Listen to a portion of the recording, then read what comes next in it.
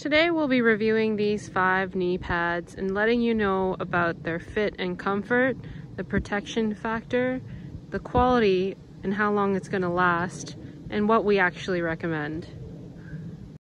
Briefly, the Fox launched knee shin pads. I thought these would be fully sick, but it turns out they only come in small medium or medium large, and I've got small legs, so I couldn't move once I put them on my legs, so I sent them directly back. This is our long-awaited knee pad video. We've bought a lot of these things, we've invested a lot of money into knee pads, and it's hard when you're starting out. When you eventually realize you need knee pads, generally maybe you start at the bottom like we did, because we've spent so much on our bikes, our tires, all that stuff. We went for essentially probably the cheapest type of knee pad. These Nukeproof, which we bought from Chain Reactions, were pretty budget. I think they're about $60 they retail for when they're maybe on sale. For a first knee pad, they weren't too bad. It's posted as an Enduro pad and it's for Enduro riding. That's its purpose. It's cheap and it's sort of padded. Fit-wise, they're not too bad in the beginning because they're a bit of a tighter fit, and then you wear them a little and they start to fall down your knee a little. So they don't conform to your knee like other knee pads do, so you feel this hollow bit when you have them on. It doesn't feel that great, so you might want something that's a little more snug.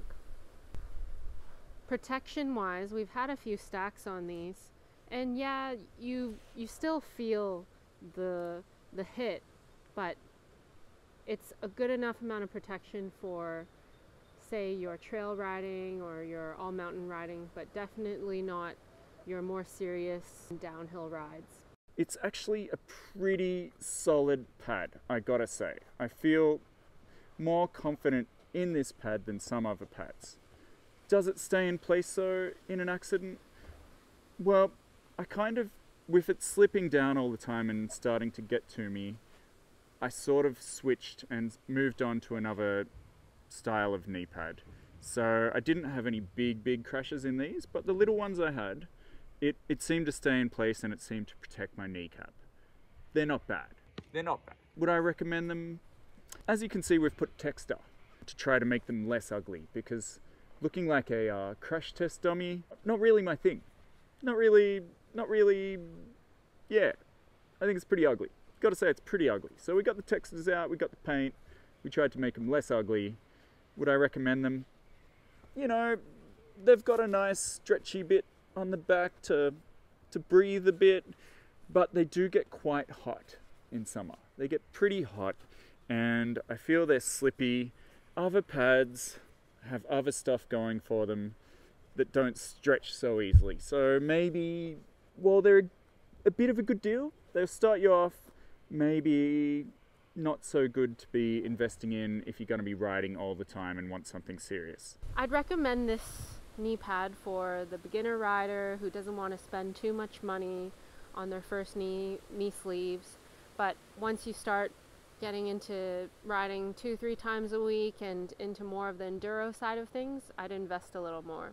Dainese Sea Trail Skin, sort of XC Trail rated, obviously not hardcore enduro or downhill because they're fairly lightweight. Both are kind of ripped all over, so I've had a fair few stacks in these and I've also worn them a fair bit. Something I'm not a big fan of, they're quite wide on my kneecap. So I like that they stay in place with the Velcro top and bottom. They're a bit kind of awkward wide, like this thing doesn't, even though they're flexible and have the air holes, the whole thing's a bit cumbersome. It's just a bit, it's not the most awesome fit. They also have this side protection bit for if you slide sideways. And even a little bit on the inside, which is nice, because sometimes I've smashed my knee on my bike frame. I think I've got a video of that. So they're pretty good. Protection-wise, there's a bit of padding, maybe less than 2 centimeters, maybe about 1 centimeter of padding. It's okay. Protection-wise, it's okay. I haven't totally smashed myself in these, but it's definitely protected me. They're not my favorite pads for protection, but on days when just going out for a ride and not going to do too bigger drops or bigger jumps, I don't mind wearing these. Overall, they're not too bad. Maybe I should have gone a smaller pad, but I think these were small. And they seem to fit, but it just seems a bit wide on my kneecap. You know, other than that, not too bad. Pretty decently cheap if you find them cheap. And do the job. They're still going, you know, getting a bit looser, but you know, they're going. Quality-wise, I'm not sure how long these are really gonna last me. For a summer cross-country trail riding pad, they're okay. I would recommend these pads for the cross-country rider, for the trail rider that aren't looking to do anything too crazy. Then I'd give them a recommendation. So the G-form looks amazing, doesn't it? Looks like space-age technology. It seemed like a good idea. It seemed really lightweight and that I could just go out riding all day in this super lightweight space-age material on the front that apparently becomes hard if I have an accident.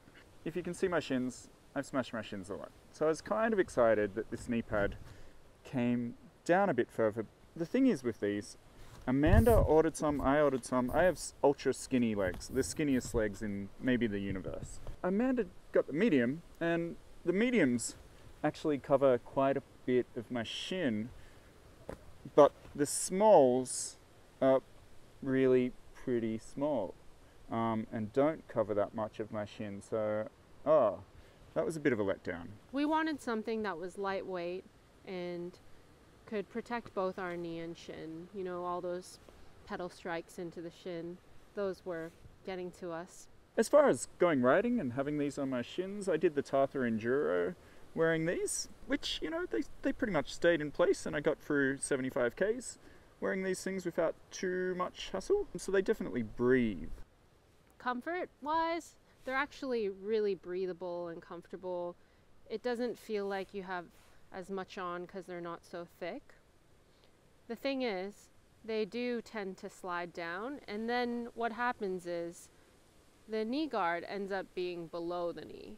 If you do have an accident with the G-form, which I did 1 week after buying these, the Lycra here, which it's just a pad sewed onto some Lycra, has ripped completely. My first crash, 1 week after buying these things. Protection-wise, it's a farce. These things, you've got Lycra. Very breathable stuff. There's no straps. If you're going any amount of speed with these things, you're gonna hit the ground and kind of move along that ground. This is gonna slide. So when I did have that crash where I ripped this, I also sort of skinned my knee. And I wasn't going that fast. I was just going along a trail and I lost it. I washed out and I went over the handlebars. Wasn't that bad, but this didn't do a thing. So it's only really gonna work if you're slow speeding, kind of just banging into something. But if you've got any type of speed, this is gone. This is gonna end off down your ankles. It's not really protective. If they had straps or something like that, it'd probably work. Would I recommend these pads? Not on your life. Confidence-wise, sometimes they did give me more confidence. Going to ride where I didn't want to be wearing big, meaty knee pads, I felt like I at least had some protection, but it's false confidence. I wouldn't really recommend these at all. So these are your Dakine Slayer knee pads. Got them off Mountain Bikes Direct for about $95. So they retail for a little more than other knee pads, but quality-wise, they've really lasted. When you put these on, they're actually quite conforming to the knee. They have this concave sort of shape and it fits really snug. They run quite tight, so just keep that in mind when you're ordering them, but they will loosen as you wear them. There's a sticky bit at the top to help them stay on to your thigh, but not at the bottom. There's that opening at the back of your knee, which I really like. That makes it a lot more breathable.